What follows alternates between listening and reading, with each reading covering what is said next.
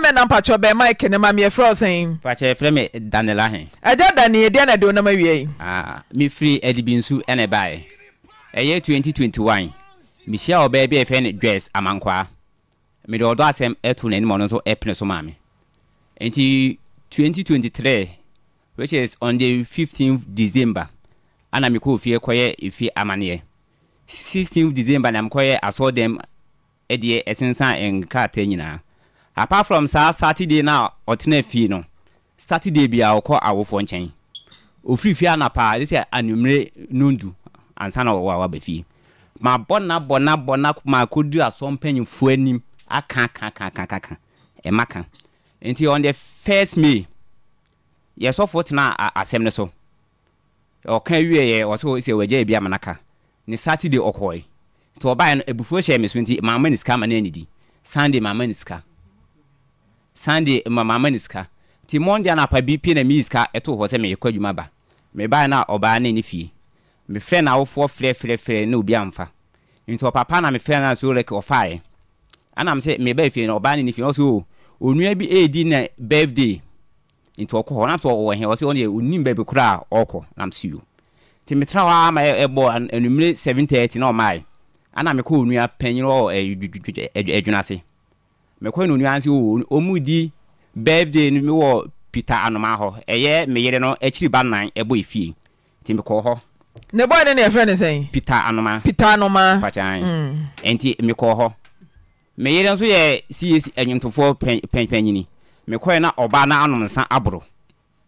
enti eye me ya ama me ko chia omo ho no ana me ko oba no so omna ne nkofi oba ne so onko enti o dwane akọ boys ni ana me so ni kanachi ana boys no ewura hye me se eba na ba eye bufu enti me nko no omde oba ne beba me de eso ye yo eba fie me ba fie betena ase ama ne bo 10:30 na stay na oba ne mai enti me ko me sofo ho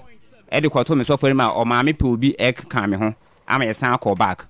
ye ko pipita no ma no etwe se kan o me so se me mfifi o no ma nkwa obi twitwa me ama ne ko ye me ma me ekura bi efe ne ama me mehwe am kan se o mama oba ne da ho na ama hwe nku o mo no obi nsi bi edua ti mpanyimfo o mo ekan ada na ye de ade eye ekura ni din no amai mehwe etu ka amai mehwe nku no na ade ne se wabo ni dua okay enti mpanyimfo no ebe kan se ho le yemudua enti me dane anam kofi oba ni fifi on the 5th May na okọ na ebusuafo no up to now me ne mebusuafo akọ first ekọ excuse a ma me de ma se me yere no akiri ba mienu awo enti obehwe no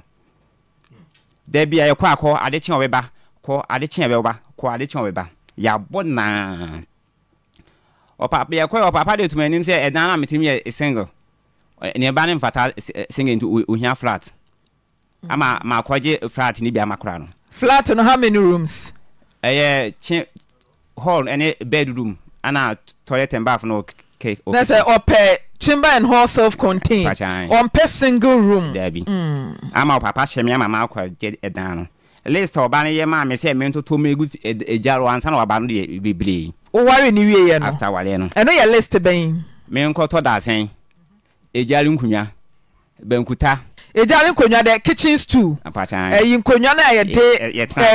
ye di nua ebobo no de ye fa ne kitchen stool no we me ka kitchen stool ko Facebook ni YouTube a wo mo ka kai ni ma sa kitchen stool no bi e na oba no so ope to so ma me to sa anyo mani na emego ansa na waba am so what if you kwa na wo ko sa anyo me yanka ye batoto go mam ho ya kan wo mfi e de na me nko to sa anyo mani bego ne kwanya me wale oba na me pe no nti oba no koye no anamo bi ese metuma me yera ba no metu meduaduem na se nipa ne nsa hyase ntia oba ne ma e opapa ti na me ye komple ma asofo sofo no ofre man ne na oka ne ba na wale se ma ofe ni bi ma wonfa ti last komple me koye eye Global Impact Gospel Ministry ewo ehwa eye sofo no masse be ma no eye ejasafo no ne sofo panyini anam koye complain ma no mo frɛ yen ti me koye kwadu am de bo ma se ne se o ma mi hu se ne ba ne da so ye me yere ana se wa jeje ne ba enam de ma titinti ma se so ma meti ase se sisi ohum se me yase efiri se me kofa ba no wawo oba ne ex asan di dwato aba se obe wale no ama no agya no agyatom enti akra no ni ex na Anthony Evans oba ifi ho ebe fa girl no ne ba ene ne ko o free akwan so balance obidi ha no 3 days ne ba no e wo no ho no medical nya that information ni dada so oba ni ekosi nyoma ye bibia enti ono echi no ye be fie edidi mana me bra panyi film enti ma ofo fie kurumba enti me ton sa frem ye se omra no me no aduane ma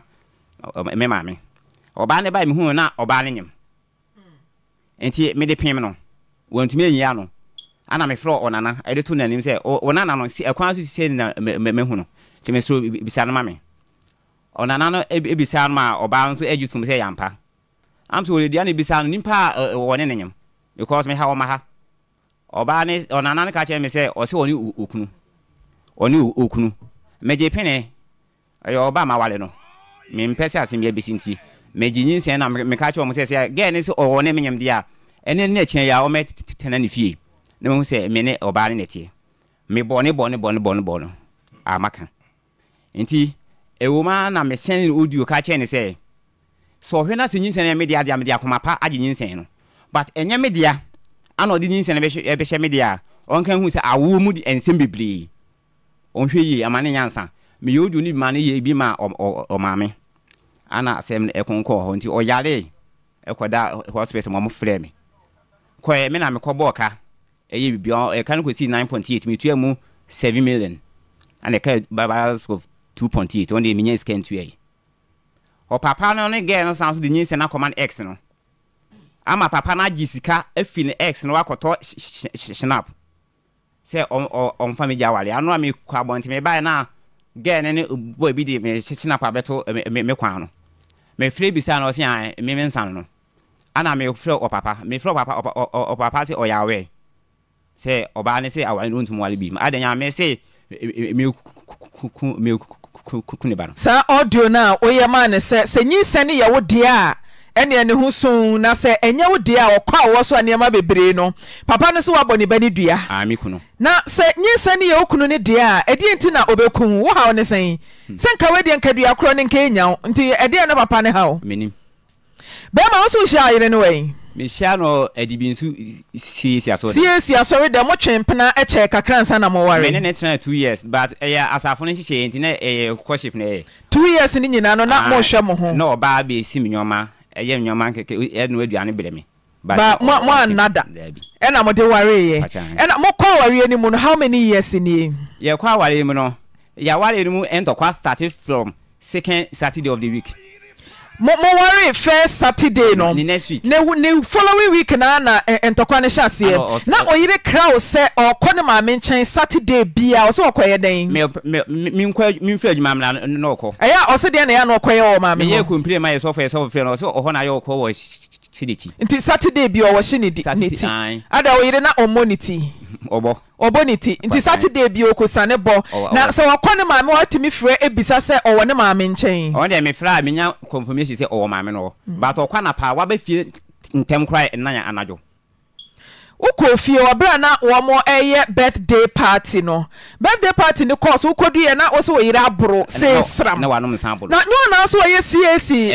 enyomtofo penny eye kwa na sa singing band okay and eye singing group and as group leader ono na ye penny a wodi anyomtofo nanimo no wano no momu wokodu ye no abro se sram wo hia no fofo na moye courtship de eyemra se asore dem ni kwansa mo da mo bo adwaman mo hwa mo ho hwa mo suban ebra na mo hwa mo ho no na ayire o ye sadwem me yire no me suban na se me kwa bonten na me befia me bisa na ade ope ye sweet drink anu nkwane drink a minim so obare pe na se won hu se onom nsa den a obro to se ukodru birthday party na se a na oyira ye sram me ba cho wo yire ebra wo be ware no na abusua na mpene so ana okay ka se ni nyem no me ba be ware me hu no boy ne ba me fie boy ben Evans eye ne X no ne X na say ne mpna dada woni na wo fine X woni ne woba pani woni ne woba ansa na okoware oba no oba mi fie mple no enti mi tu mi maame mama mo ko oba na busuafo so mo abusuan ma mi hu oba fie be da oba chia o wa me chia me o se oba ne da to ye ne yere okay enti maame nso ma wofo ekọ oba na busuafo se o ma mi hu se yampa me ntram baabi ana ye ko na o maame ne o papa de tu manim se one na wo but awale ni okay enti sentiment mo ko nyina no na be ma ne ho no okọ be dia me pese mi hu ne se e bia na woni oba ne ekọware no na busuafo mpene because wasam a wo ka no meti wo mu ba bi se papa ne se ne ba ne X no e na ode ne ma no na wonya na se eti aware ni fiti ase genesis no na busua ne pene so nukure ni aware ni fiti ase maame de no mtamachi but mtieti me de for masoto form na papa no enti papa ne nte ase oyiwa asam no eti papa na won te ase a maame no di animu e ma okwaje awade no eno na sese papa ni mom ebe ka se wonya na ase biem be ba twa awade no mo de konkreta mu ampachan mo register wa ban mu ye register o swame ena papa ni timi ka che o se enya na ase no wo de aba beto abusuafo anim se mia na me de me ba ma awade ma je me ba maame fi se oba do kra ko ye kra no ntimi amfa fo kra mfle busa bisa se ede na asi nti oba na ba ye busuafo nso akọ onfa complain bian so mo biase ya akoma na mo beto ye ye bisi wono obayi ye courtship kakra mo hwe mo ho obesi niema wugya ne kwan mo anada wo se mo ware ye no meme ne da mo ware ne na wotwe na problems ne sha ase me pa cho wodi ne call dem no wutimi twi ni ye pa se kwa be na afa so hu se de wodi aye no ne ho to no because woni na de mi bisa wo no wono oba na mo ware ye no wo sha se da suban bi edi nti e bia mo wura dem no expectation na ye high but say ate aba form wentimi anwo na ama ne ho anto no enti ma afo kwa be na afa so hu se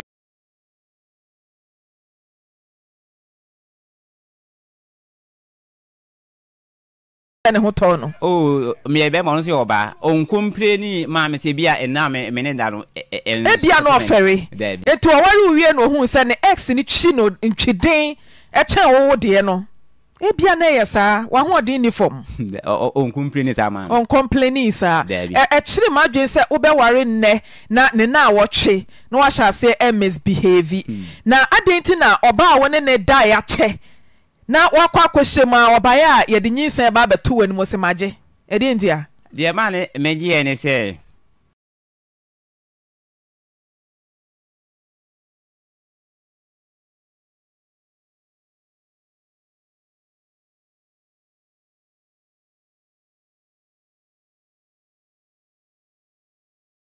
okwe na se be wa mantam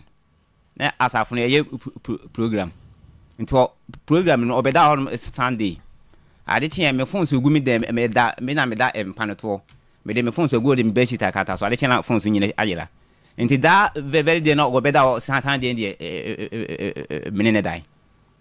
Auntie Naa wadwen o se bia obeda ho da moment no e na nyinsa ni timi bai se nyinsa na nya boso mesen according to doctor na o man check my media nyinsa e call 4 months masi kura so wanya ni period ntimi sending this camera to pad chese wana to pad nyina wale oba even krampo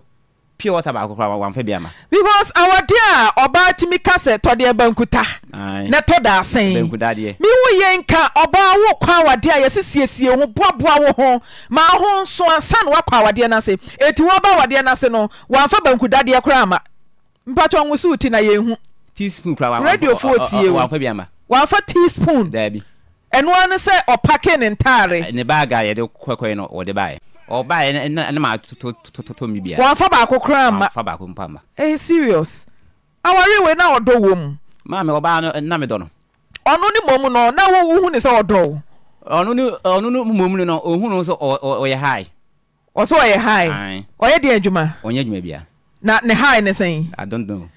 because oba we nya adwuma wo dan be ma de wo high no ene sen oba de se wo pese wo kire se wo ye hard wo ye high na wo ye playman ni oba de asem abaso bia ukuta wadwuma papa bi awan kasa se be ma ntama wo a wutimi todie wutimi toshe na oba bema na adan no pie watakoro oba benom abema no wo hai ne sen wo hai ne kwahe wo hai ne de he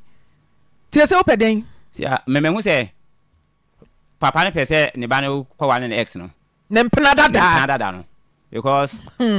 wa ko jiska o ne mpena dada no le akoto hina bia be jama wale enti e ka me boy no mihia misika Obo kasen awade ni mu nyina no mo bo kasen awale ni mu nyina no me bo ka 275 million 27,500 and after that no so omudi nyinse ne ba ya ko yare ye no masan so aboka 700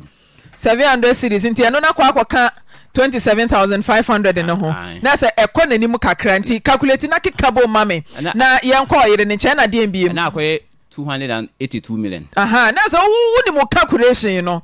Say 28,200. And eno na we here. And say why you oba ne ho ade. Amamre kwan so wo de nsa ene abusuafo adi wachia kofia kwaye oba ho ade.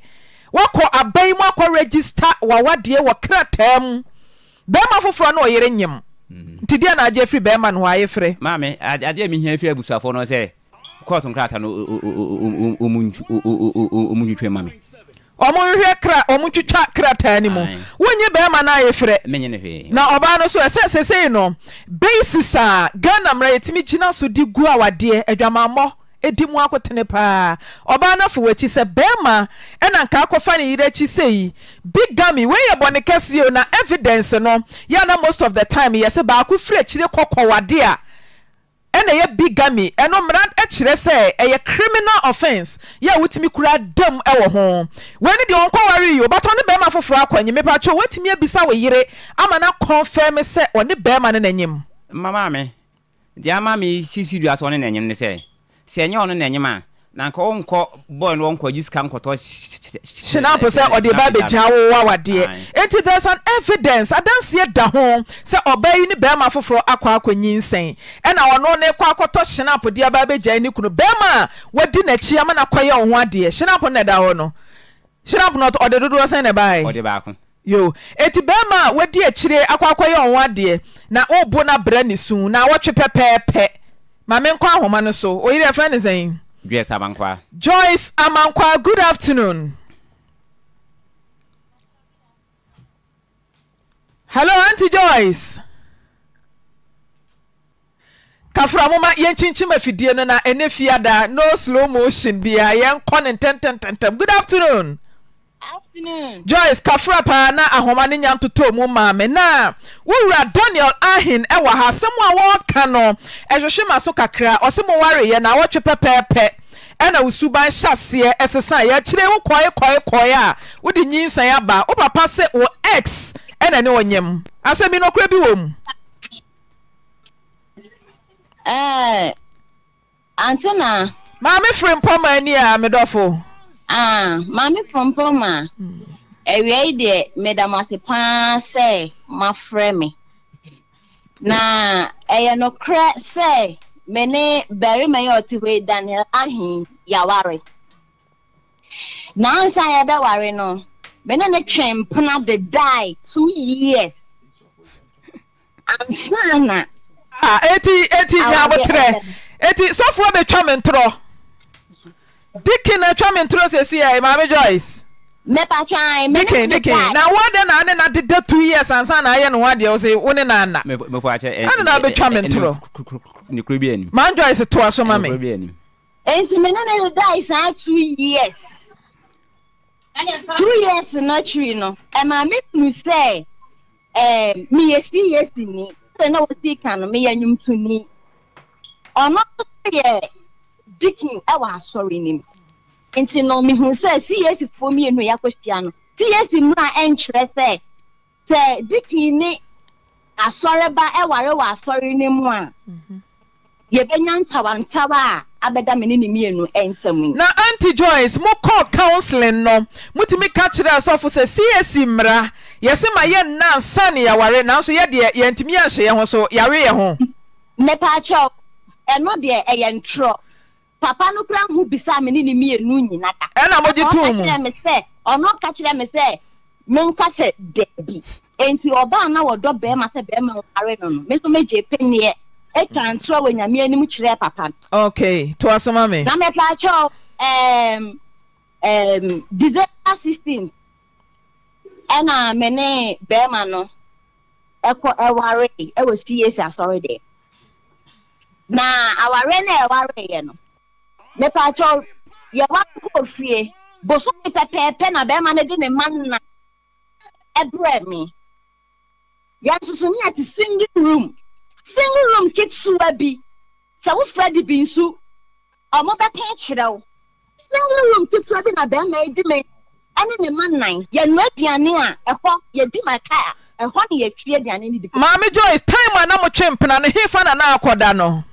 Me pa chewo. Time na me ne twempena no. Me na metime maame fie na susu na me firi me maame fie koda ne fie. Efie be mo single room ni mo ananse no de ko ba bi foforo.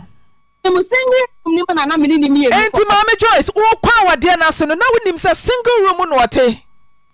Me pa cho minim se single room na wote. Ba na me ba bi anka ye ho. Enti mi hu ne se aya aware na brabo asase e na me ni mi enu ye dey. Ebo. Enti nsinase ni mu ho no. Le baba ku 18 years. Le baba ya 18 years.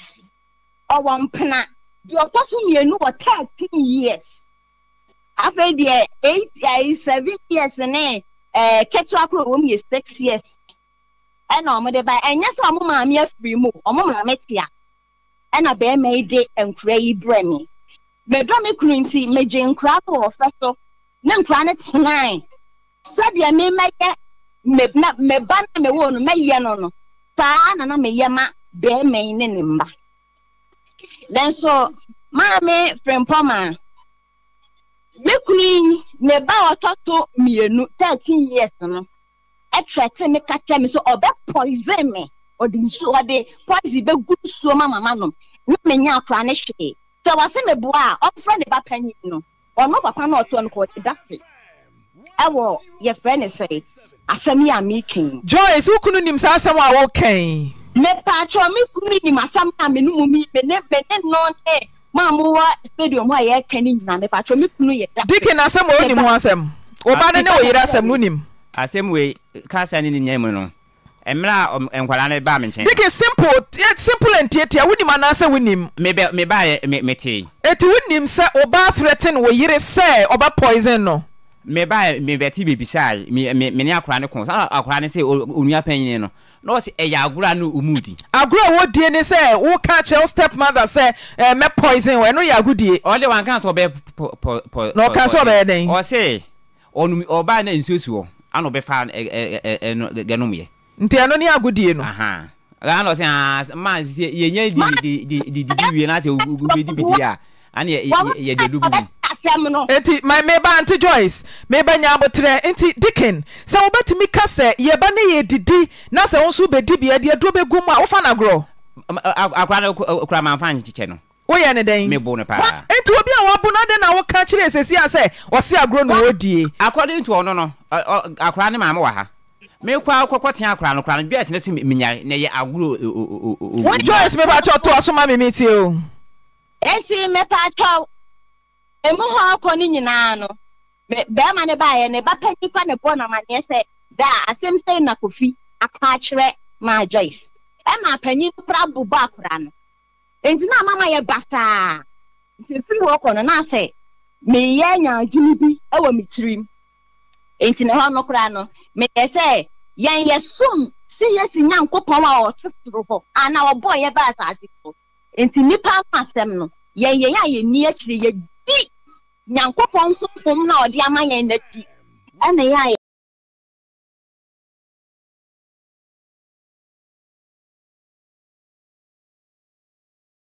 de ya adi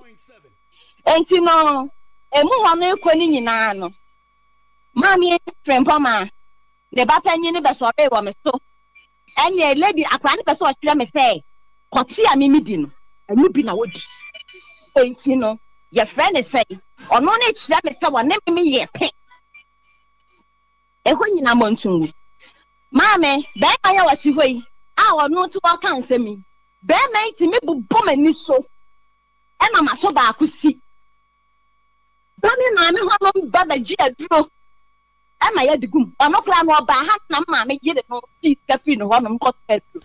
Joy say no sabe na mo ware be bosome sen. Me patro that e bosome ba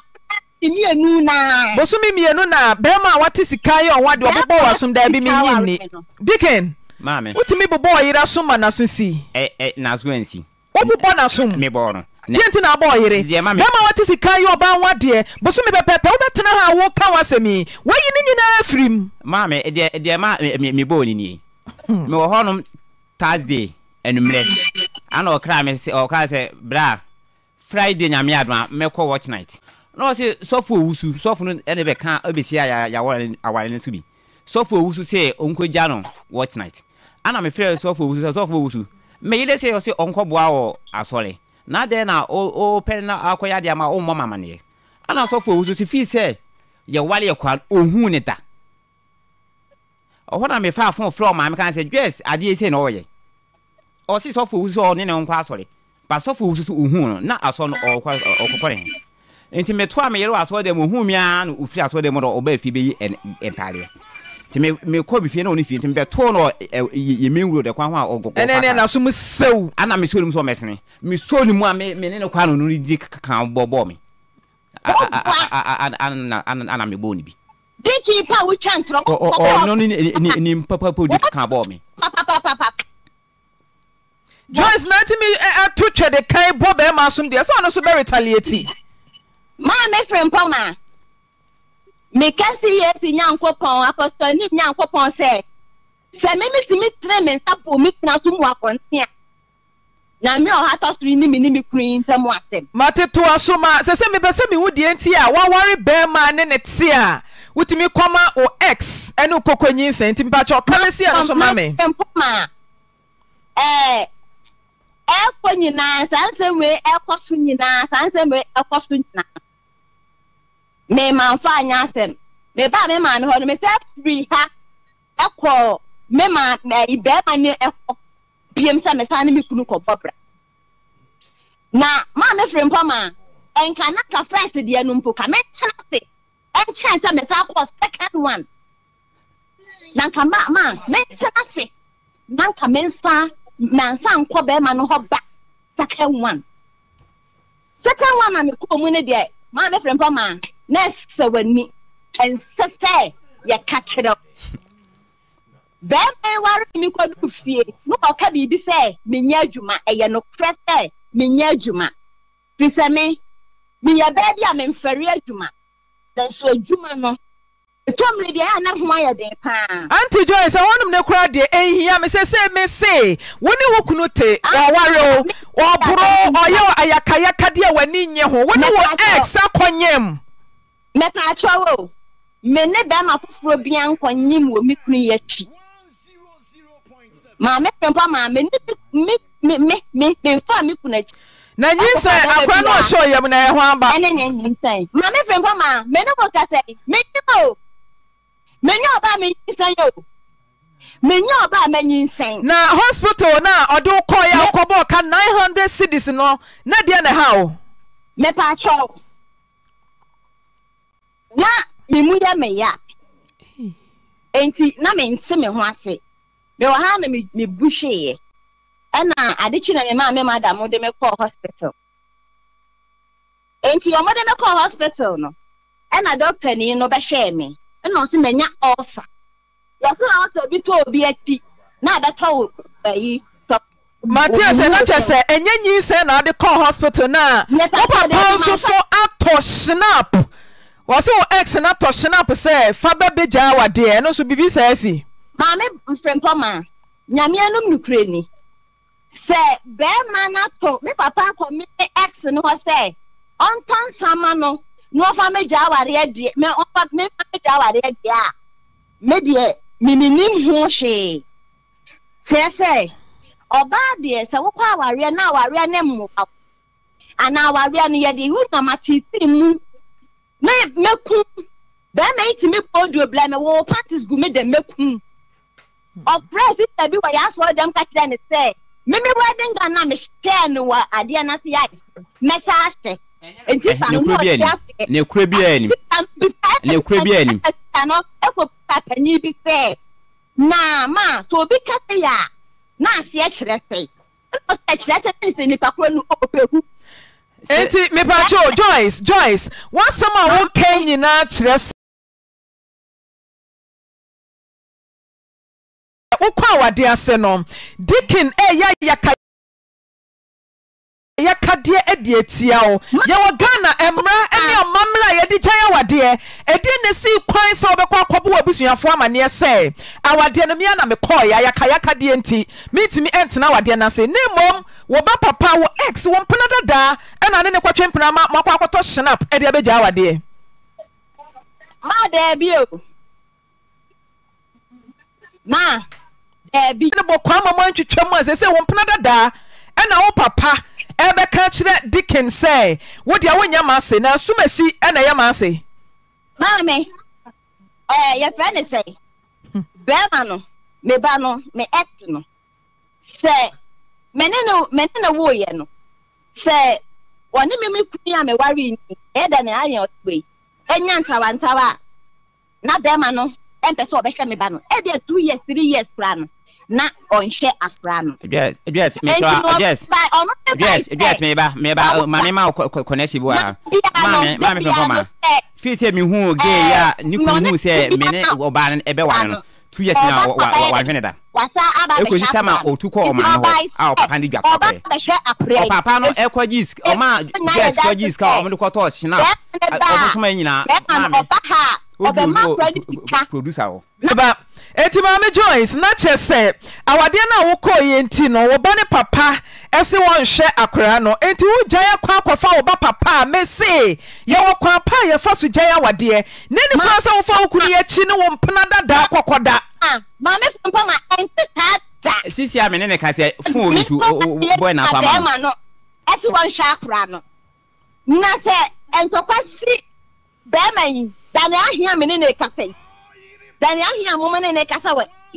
wati me fra boy no we fra we yon kwat we di we atem na we afra we yon na we di we atem na edie ne besi a enka wo ex a wone ne wo ba obenya connection with your husband woni wukunu betimi anya nkutawudie ama atenia bo wo ntem edie na na ekoso a wukunu mpa wati me fra wo ex no me achelo me de me ba no na me de ne ko school bi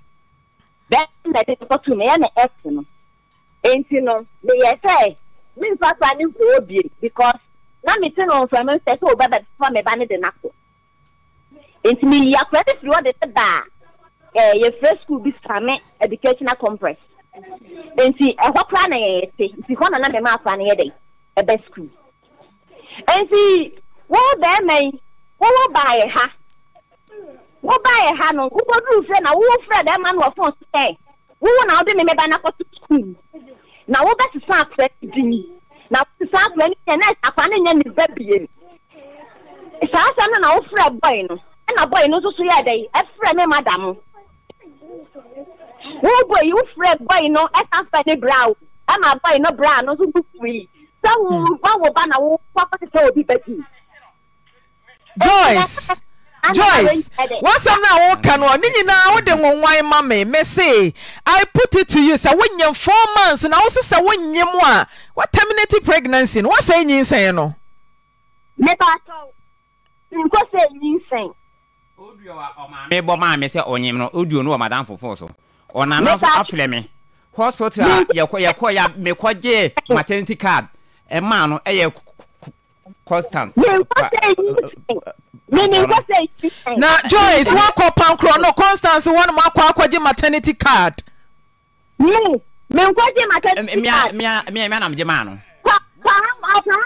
pankro no ye ni sen akodu me so for kura ni so for Shatta Wale na se Shatta Wale so eja we say yes o ma me so da betu me na ono aka chem say oni kunu ba bia nyin sen me Australia me nyin sen card wo hono mo dia Joyce One kasa no wabusuafo fa enkoto dikin anim se nyinsen no woni kunu bia wo ba bia na eyono ane dem na duru sofo kura anim ene wo gina fidi kase so aka kira mansan se wonyem na audios na wo kan ni nyina wo Derek me pa cho be me audios ni wo adwuma ntem na yentimi monya dance die no audios no Debbie me penny na de na wo fra wo kan say na ne nyem Debbie me pe wo se me ba me mfe no dikin nya abotre na ne na betimi aba be yi ne na ama me pe audio na nya abotre audio na wo se ne na fra wo ne wo kasa ya wo audio no me pe sa audio ni nyina ne ya body dia dance because oba wo ne be ma te anyinsen aba na 4 months utimi ka kire se me nyem makosofo anim ade akwa akoduru ho no makoka asem na so oba se onyema ma yenya ne nana audio no na yen confirm se ne nana timi akase wanyemo a ne ato so ewo ho no na ma memra wo ho no Joyce woni be ma yite wo kase wo so waye wayakayaka de se wotimi ntena wade na se anamo ben ene se wutu oba wa wo ba ko de sabi wani afi unnim awade ho nyansa ede anamo na se wutu ede fa awade ne ho Maame Frimpomaa media me imagine say me should kunu bana wona de tete me no dia bana won pro me na bushia no obo dia say e dia sam no ka bo dia say nyinsen na eda wo yam no enye ne dia wo so asem bebre no eno ne dua bo no ta cha opo bi ni ante nya ba ku no wo go ndi dia me yo operation ba ko ka ho onyo ye operation for not out of a every I will not a yes, Adian. This means what is the good when you come and then I have to go a year fantasy, if you are a broad by young Makuma 10. And then turning our boy. Piano to us a bois. Many young men are do a chino, Mukwa, and so what that is dead, and so I na Joyce say wo ye anyomtofo penny na wukunu so ye diken na meboa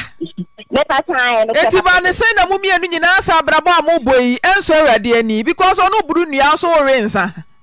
meta cho maame me rensa da o kasa no say opie na say obisa me say de no so mlemia sweet drink na me man no extra breme Adia me me sweet drink me from what from me pay. That's what the bomb chira me father. Me ba day na mo call unua ne birthday no. Ada ono nsan bro no 5th May. Nimpa oto ensan ema no ye na chiri badwo boy. Boy na dey say. Boy na mini na dey o mo call fi on birthday no. Ono di Peter no ma birthday ahanya abotre me ba Joyce ada mo ko Peter no ma birthday no wan kwarensa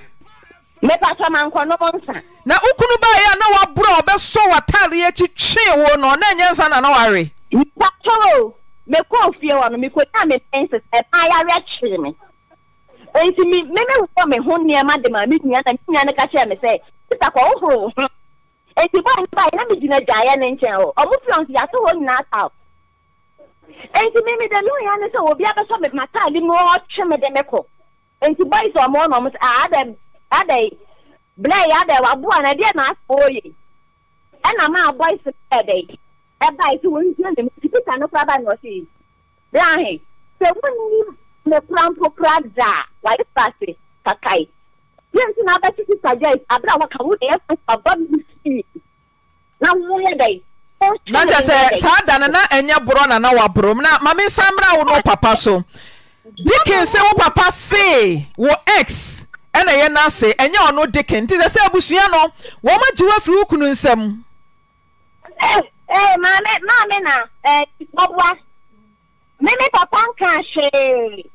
me papa nka se enya na so kra na da na wonso dia na wonso wo kan because they say won tifie ho me ba dance for ho me ba they say won tifie ho dance for ho so what to afifie ho yeah mente ho adenti na oba awaware won ti ukunu fie Maame, diabo. Sitting away or trete. No cool. What do you do send me? Since I met a bank, I met send the amam. Oh, do I better send you and say? Yes, sorry, not saying you send your media maji. When you send your media, a woman send a dozen. Sunday, get in. Say, Kaiser or panties go meet them, Kaiser will never go meet them. Kaiser will never go meet them. What the never for China,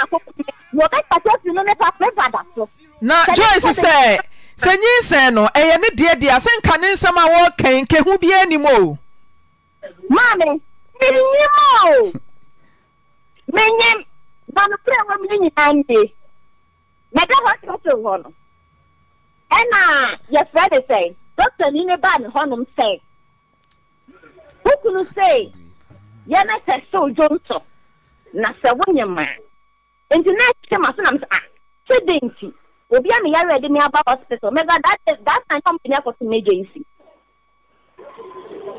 And see, me want to catch them. I'm so okay. Me, I'm a part of the show. Me just on a nurse in Ibako. Me just sign a me dem man. Nurse, you know the command doctor no. And see, doctor ne checking on man a doctor ba ko ba ho be catch them say. Who could na ma ye say? Na nukura ba na wo. One year,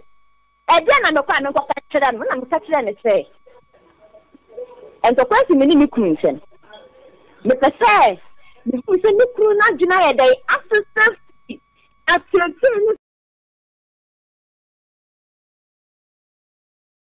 how would you mean now? And to catch them and say, minion. And then there's Joyce. Some men are catching call doctor. Maybe another man, some men are okay. Maybe, Bama don't call hospital. Nothing you say, you are.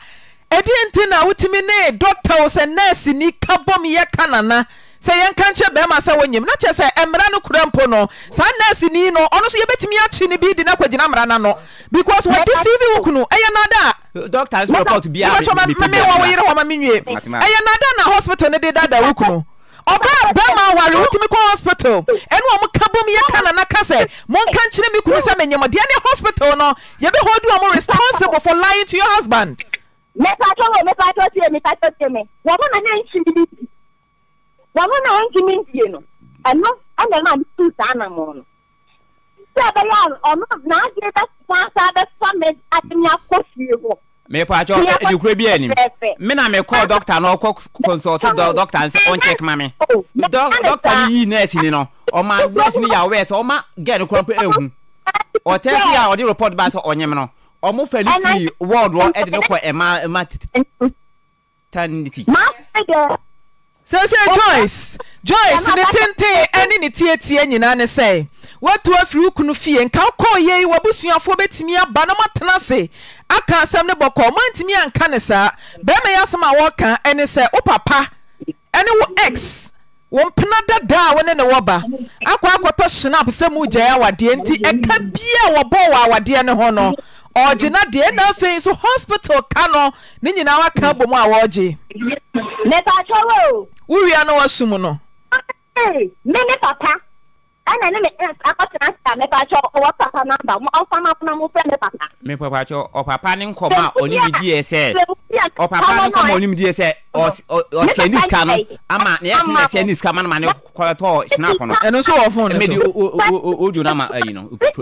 Derek kɔ so de o papa nkɔma no so ama o ye di audio bi asend o check it audio no so mame Joyce me ba cho gina so na wo papa nkɔma a wɔne ura Dicken ahin ediye no wase wasani audio na ma nti gina so kakra bi mame na ye hwehwe sa audio no se yenya audio bia mo a wo papa nkɔmɔ ne nko ade ese etimi nya na ye botie na ye ti wo papa nkɔmɔ ne wia na mo boaboa mo ho because na sa de na ya bagana too much ema no se mema ni jai ema no a yes ye nsum no baba ma de wabo ka warew waye ohwa de ono de okode asabe no mabu ne kwase asa wo papa atimi aka kire ne se woni wo ex akoto snap edi beja wa wade de ne Joyce ukunu so ompesum sika ompe ayefre na eka wo born wedding ne ho no obeje na de eni court nkrata no mutu ya zen all register for marriage is different, but who could come out? I'm say 10,000 too. 10,000, that's a 100 million actually. Moko chuchu mo e kai wa ho no no. E na maja wa de je. Minim say I cannot so za o.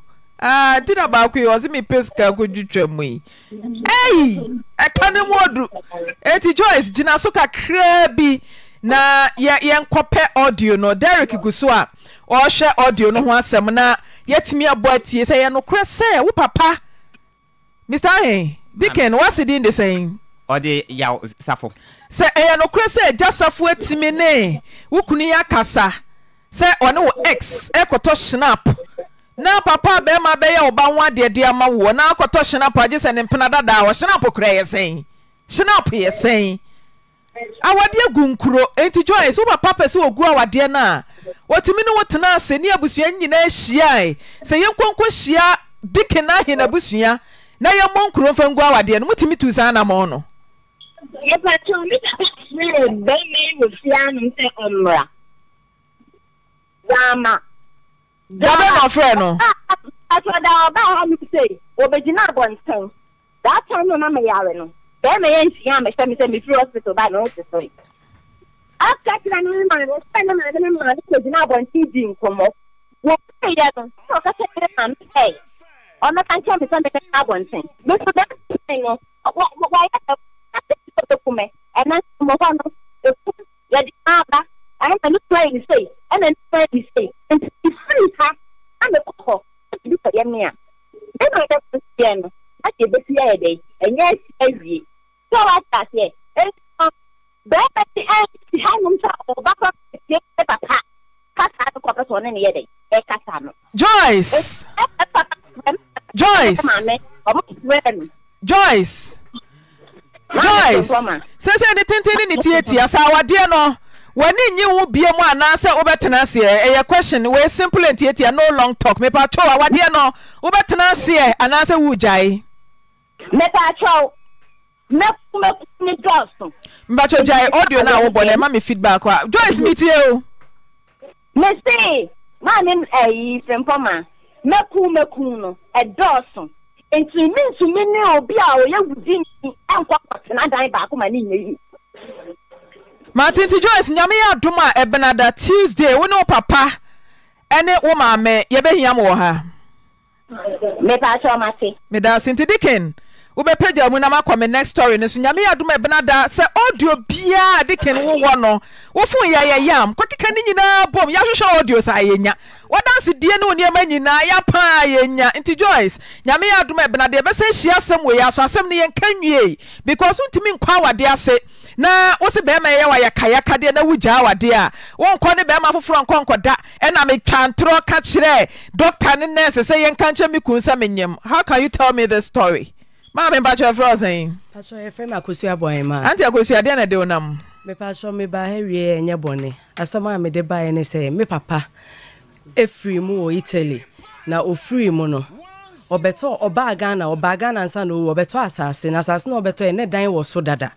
eno betoye enti okoye na okofa ne plan aba se oba no be isi ne dan fi se na ne wo so no na ompe enti e ma ofa boy bitina so te se hwe soma mefo ne bi se ono ne hwe efie ne soma no enti e kire na papa ne ba Ghana no de ne nua be ma baako ekoka ahoma ande ne ko kire boy ne se me brother nie moja baako nti se we de oba ha obetimi ama ne baabi atene fi se wona maje watena enti wo mu mienu ne tifie onom enti e kire kura ansa na ne nua baako enso ono so ka ho enso be ka ho wo fie honom enti wo mu nyina no mo te wonom fefefe ena ne nua ne be yare ye eno free mu that time de na papa ne de okoye no wako free mu wabrochire honom enti ne nua na nnuanu mienu no be ka boy no hwesoma mefo ne ho no enso baako betena ho no be free mu na ye me papa nua a chese ono ne ye papa chi ba direct a o ye diadeni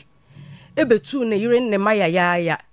esi me na me beka che ne se sanso e dia dini nti me ba ne nchen beka che ne se me pa ne chom pese me betene fie na satam na me teme ma me nchen e wo sakomo no estate nti okoka chom se me na me den kra ba se o pese me pese me betene fie nti ono na ye dia dini nti onkotu girl no e woman no ne ma no enkete no e ma me enso ne me nim hwe satam kra na me hu papa no enti echire no na mekohia woman no nti otu wo nso ampa enti me de no menim ho hwe fisa no me nkota enti mekohia woman no enti mekohia woman no ka chem sa kusu aboy ma na sane na na papa tie no ena enti papa ti me free ma obetu me ya sanam se ma me de menim ho hwe o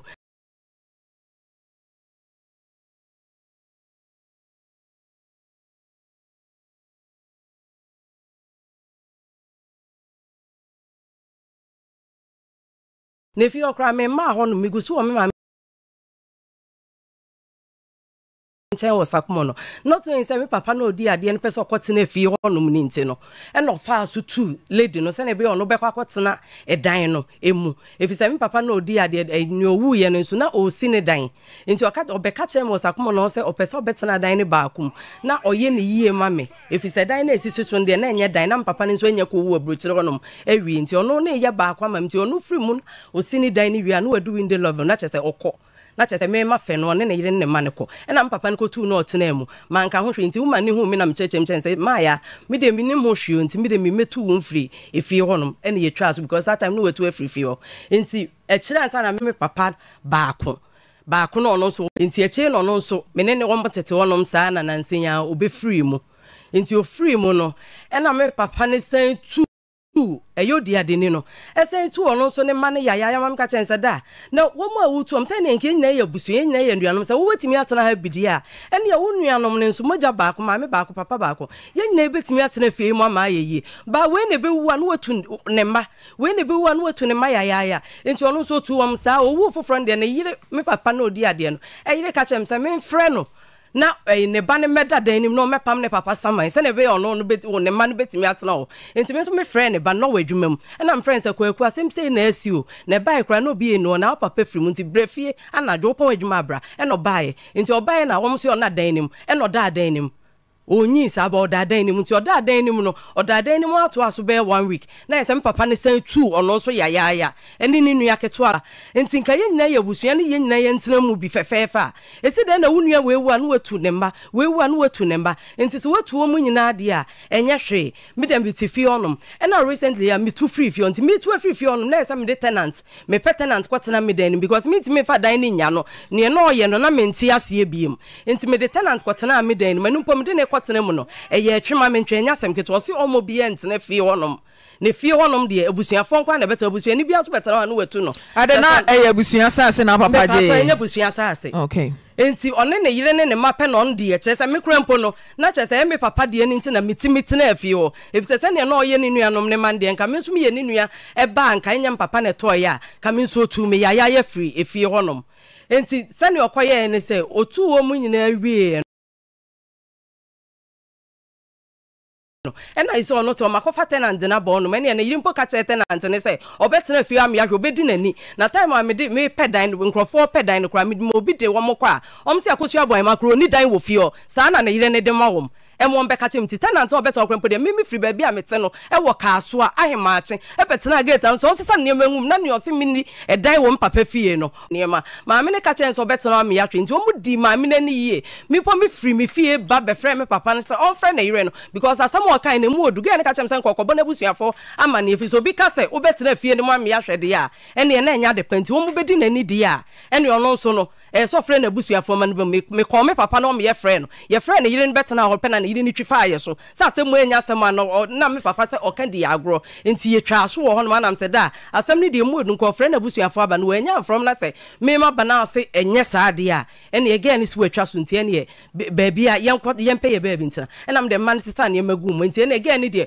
o ma yire wo mo ho adi nani yie wo de se no ma di wo nani ye tutututu nkofo de na papa ye but so say ne why and they say me efie no me de bi ni wonu biem na me ge ni tu afri fie hono no e na me yes me call no because we bubu toilet e wo fie hono ma tenant no e be ko toilet ne so enti na ge ni enti me ko toilet wo hono biem enti e wo so frɛ me say me meje me safoa enti me cause me mpo me oye no me frɛ na busuafo ka chen say da ge ni so wo be wo pese wo bubu toilet ne mu bu no tenant ti fie hono so we ti bi crash wo inside me mu bu no because ma yenya tenant na se me bre ni enti no ma yen hwa de potin ase say wo tututu nkofo wo papa se won open mo bi antena fie ho tu nkofo a na wo tu afi wo konti na si tenant na to because of toilet ni nti me call say me kwaji me key no me kwa na wo si edan e wo fie ho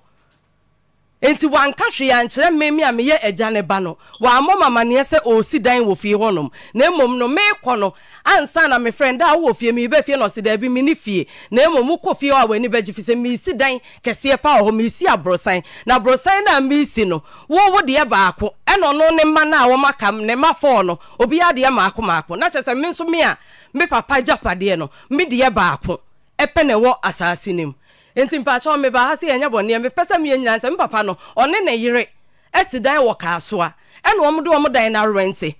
ene wo tim agapade mu enti se no ne pesa me oso me wa frame aka chem se o agapade bebre na ni nyina enye hankwa na ni nyina no midin na da so me pa ne so na agapade no on de on fa ma na yire ne ma mi mani mri bibia na mo me papa de no won free mu na me so me akwala me fa ma de na me fa bi rent ne me fa mo me bra Mambo ayi ma unuanom yesen. Me pa cho me nuanom no. Ba Italy honom no. Me hu ne da. Ba me papa ne be ka kire me. Unuanom yesen. Wo me miensa. Nti miensa na wo Italy ho. Ba ku na wo Italy ho na ba ku no ne nti o mo nka ne din ka ho no. Me ya na me papa japade a. Me fe na. Bisa wasem nti me misa wo nkire. Mo bisa question simple question. Wo papa ma no mo yesen. E ma miensa ma sen me ma sen. Me pa cho be ma ba ku ma mienu. E ma mienu be ma ba ku na se de adini. Nyame ya dom na wa ba betena wasi ne de a. Wo bisa ne se dada. Se wasi wo de wo na oyire ne wo ma mo bɔ mo bra. Ada na untunko de ma papa de na wo sa ba extension utimi bisa no. Me pa so ha kra de me ma ha street. Me de akɔ me na na ba akɔ yo hene. Me de kɔtu na ni ma ne frɛ no. Oso yo de adini nti ono ne opese oye no betimi aye. Wo papa ye will. Me pa so de bi. Obeto na sase na okwe na. Free mo na odiadini de when a man authority when a man kwan say odiadini timi efa japade abra ema ewo honom wo papa no ma mete ansa na wo free mo awade ani gu nti say no ejapade na Ghana emre mu mepacho ye tintim mra no Oyerepa yanyina ho Ghana mra na de ye adwuma se obi free mu na wanyensa manse wila se achinye ba ho a ye de court na che enye wa wudi ade wo na acha japade nti die nti na wo na wo be kwakwaye extension se mi si abrosan na wo die sei me man so die sei na wo papa ne to na sase no na wo gina baabi eya na yire ne made se ne yire ni ho no ma ne made etu papa mo de koye na ntentam se wono ne chede ama wo ba akopɛ no wanye ntum na fe wo so wo japade bebre wo die wo mu me pa cho se bia medin na da so nti me de mesre o se na japade a waye nyina wo wudi na da so medin na dikan na ne no on fa na yire ne madin to so on fa ma na busuafo on fa ma na yire ne ma me mpe onyi medin free ni nyina so na me pa ne cho me papa de no eno pe se na etie bia me pe ne sa extension na wa ya brosan wo se adrusan me pa cho me call honom ne de na efe na oye me ba ha foforo na efe na oye to asie no okay ene da so no mpatwai ba se say de wo maduru eche because no ni ye me ko hu na hyase na eda no wo ni konkron pa o enya mo san keto a wenja ba bia nti se me krempo no se nko wesi ba bi na me po manya sika na me se akwala me si me dance ba bia me nya ba bia se fie ni yard ni mu nyina toilet no obubu ye ni nyina se na de honum ni nyina ye edwai odi ye fie no na de na tu edi na tu free fie o me pa so me ware enti me free fie antu ko kunu fie ene de eye normal so oba be ware ni kunu fie no obekọ na ne ba pagya pade e wo hono ma wo de adi ni de enti na wo take over esa ba be extension when the mass authority no abusuafo so de no mo kan papa abusuafo me pa so ndo obi obefre ni bia no o se ono no ye de adi ni nti waka so be ye no be ye nti ha na me de bae no na ebia so be sesa na no abusuafo ne frɛ na wo se de oya no wo ye watena fie for how long me pa so fie de watena ache because me kra me kotena honom 7 years nti me kɔ no ho time otu ni nua na yire na no kotena fie nti wodi wani bubu aba mfie sen me fan say bia be 12 years 15 years there me say we do nti 12 years na why wo de de ane nka ja wo papa e friend zen papa yi Prince Odame aja dame why wo de nka watena wonom 12 years wantu ya rent anya hwe nyame aye wadom na wo ne wabusua ma ya mo de amutunkom na mo fa ema ne de mo mo e nti yanko ne no papa ni nkom e bia na wo papa wo Italy no wo na to asase no e na wo papa be si dan ni si so e bia na sa na te aja good afternoon afternoon me ba cho pomboko Boko. Wobabua hima wa hana na sama woka ne se ni papa fie wasie no. Wotena ho no for over 12 years. Oba fie wo no mo a wo ye extension se usi abrosan na abrosan no ne de wo mu baako. Wache edan ni nyina ama wo ma me pa cho asase no eyabusua asase ana. Wana mne ka say. Maame Frimpomaa Oyerepa TV. Oh, wrong line, why? Ejamba cho o pa wrong line, madam. What's your favorite Mr. Wrong line? Mr. Adami me pa cho ne Mr. Adami ni. Ah. But your voice means say. Boy, massive voice and say ne papa Mr. Adami Derek Maame pa ne che wansa na wakate no. Mr. Adami fa cha me wate. Nti boy ma your wrong line, my correct one no. Na yenko Mr. Adami che ne nkasa nti wa e froze si a no fa cha me. Ubekọ nkra na bi voice na ye hwan ya. Utie voice na ye hwan ya. No.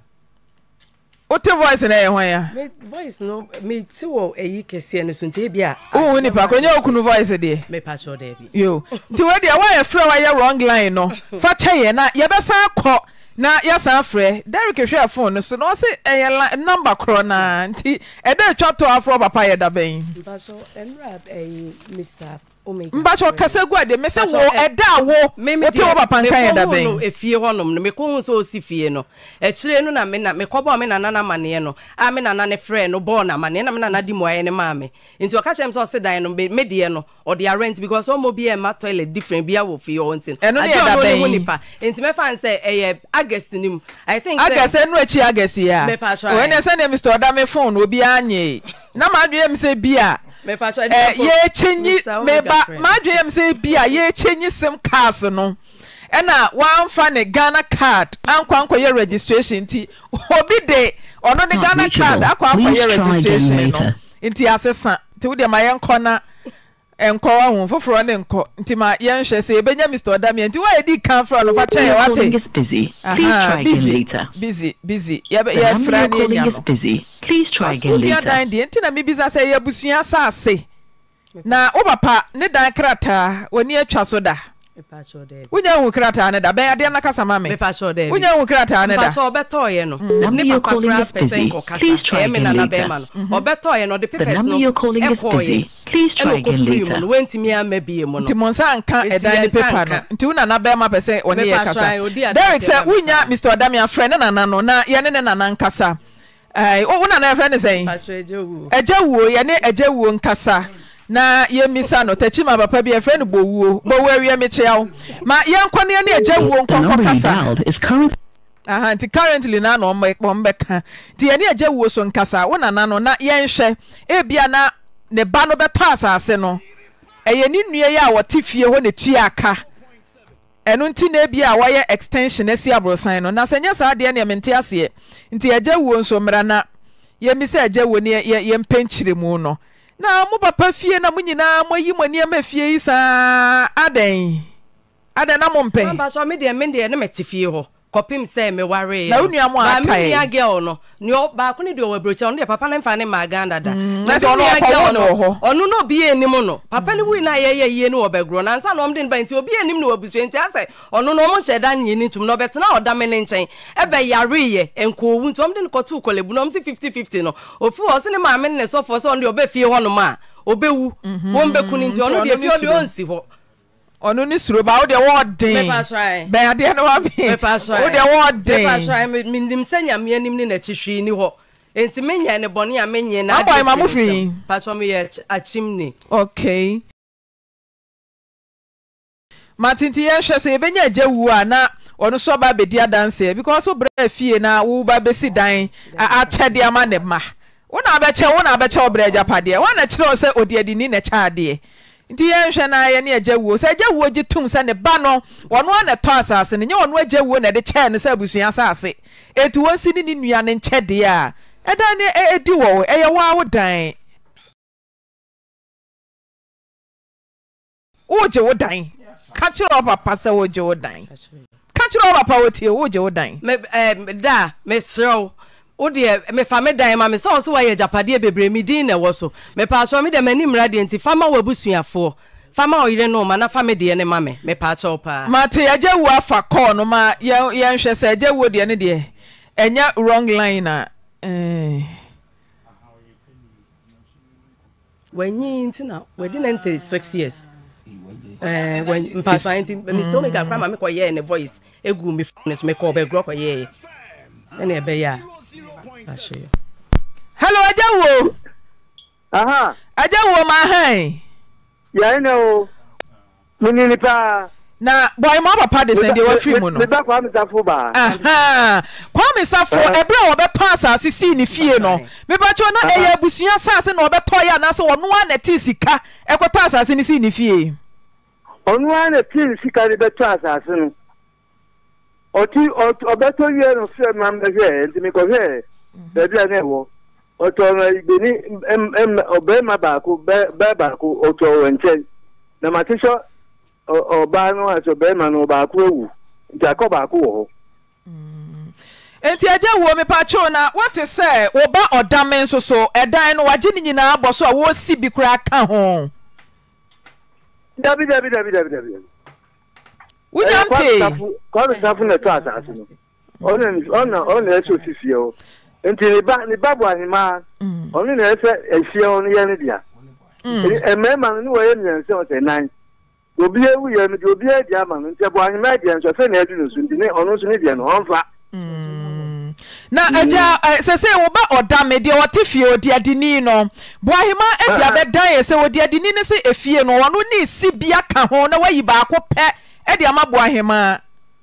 dabi obia emema no e na obia emma afa wo ya saati ndi bo anima edi edi so no so onfa de die Bani menfa. Aja wo boy ma timi dia beto anim se de ne papa a ote ase pese ode ye no nie. Obeka tie me ka tie se me bie ni ho sa. Na me ma ya kwakura me di 90 years. Wow. Ankanya sa me me fitima na ama ba ho. Etino ya kwere se eye bo anima asase ya bo anima fi ya mpato. Olmai na me ba cho watimi afra wo ba odame bisa ne sa den na opese wo chim enkra ne nsaje o mu fie. Me pato me ti me fe no o se o ti o beba me ha o china na wa fe me aka tell me so o ti ko beba me ha na me si yo Matene aja wo asem ye betu ye na asi so waye pani no ye de ye ni betu wanim nyame ya adoma o china se oba ne ba wo nchen a fatu nanim se obi free mu na japade nye de de ni dia enti won fa bo ahema efie ma no na ne de na wasi no one ne yere ne mankotenam Yo, ni etiani se, me pamcho muti ya mi. Mi tie waja. Mema no we mi enso te nan. Wo ina wu ya no meje. Mama bia ba afane de. Ani ntina bo an ma de adru so no mpeso o dine de man. Eti me pamcho munyi bo an ma de no, e ma na twice. Ma tinti nyame adoma o chena no se oba wo nchen a na wo de sa asem na to nanim ye be ma bo ahema so be hia no wo fie wo sa ntentam a ye de ne be ma lawyer na ya gye ne fie ama no. Yo me da se paja wo we de kafra se wo nyini na ye tete wo kafra wate enya he me pamcho bo me na bo ahema no o ya kwala apa etimi timi dileti asase no efie no asa ni na ye ne dia nto onfa emema no ye nan obi ewu ye me di obi e dia ba na na ntina bo ahema dia di so onpeso de dia man ntimi pamcho munye bo ahema dia ni man eje we ya da se papa me da se mambo ahema wo na kasa grandpa kasa eti o papa me se to ne nkra last eje we ya da se wa ye beja akwan yo mati bate to papa nkra na ye mfa winsi to papa nkra me pa so da body din mpacho kwa kumosi no na aka obi e o papa de se kwa kumosi me pa so ai body din nyina na fa aka kwa kumosi ne ka ho prince odame aka kwa kumosi da mpacho me ka chiro we dia me dia ba bedan Oyerepa se ne enura wo mo frɛ wo no nenso abanesa no me pacho ne mpesa meka ne se wo dia me da se wo ka se wo Agyapade nyina wo di me din na adi kan ba me no mete wo mani mrade enti mesrew wo dia wo na Oyere no ma mo mfe no na me papa de no mesrew gya mu ma me na me so me mfa me de na mo kwotena mu fie wo ka so a me da se meji me fie simple ti meji me dan me papa Agyapade meji ma de simple acho we dey say wa out here say me papa Agyapade obi anim abusuafo nyina anim wan ka sampo wunim wo ye bibia na me kan na wo yam hyehyw because wunim say me papa de a enti da me so ma ejima de enti wo no Oyere no ma mo so mo nkota mo de anim wo ka so a